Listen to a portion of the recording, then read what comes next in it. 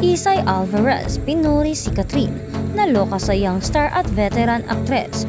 Kung bago ka lang sa channel na ito, huwag kalimutang mag-like, share, comment, and subscribe. At huwag kalimutang pindutin ang notification bell icon para maging updated ka sa bawat upload nating video. Abot langit ang papuri ng seasoned theater, TV at movie actress na si Isay Alvarez sa box office queen at award-winning actress na si KATHRYN BERNARDO. Isa si Isay sa mga naging mentor ni KATHRYN noong bata pa lamang ang actress, kaya naman very proud siya sa narating at na-achieve ng dalaga. Grabe raw ang disiplina, sipag at dedikasyon ng kapamilya actress pagdating sa trabaho, kaya sana raw ay magkatrabaho naman sila sa isang stage play. Alam mo, meron kaming performing arts school noon, nagtuturo kami ng singing, musical instruments at saka mga workshops. Alam mo yung si KATHRYN, dahil gusto niyang magkaroon pa ng ibang magtuturo sa kanya, nag-take up siya sa musical theater workshop sa amin. And I was one of the theater teachers. Ako ay isa sa mga mentors. Bata pa siya noon, and I was really impressed by her talent. Noong time na yon, acting excellent na siya, dancing.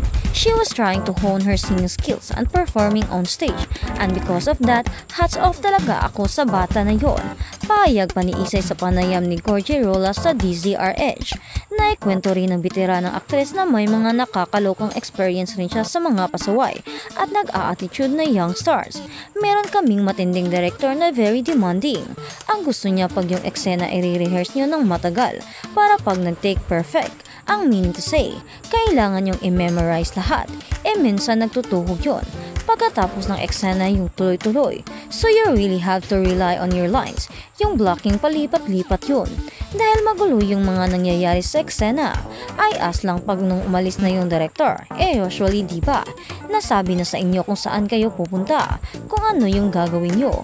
Pupunta na siya sa system. So maiiwan na kayo sa set. Kwento pa ni Isay. Ako meron akong ugali na baka hindi niya type yung ganong ugali na hanggat hindi nagtitake kung pwedeng mag-rehearse muna. I-rehearse ko muna para maswabi kung ano yung mangyayari. Sinabi ko doon sa artista, for example, ganda, pwede ba nating i-rehearse yung mga linya natin? Sinagot ba naman ako?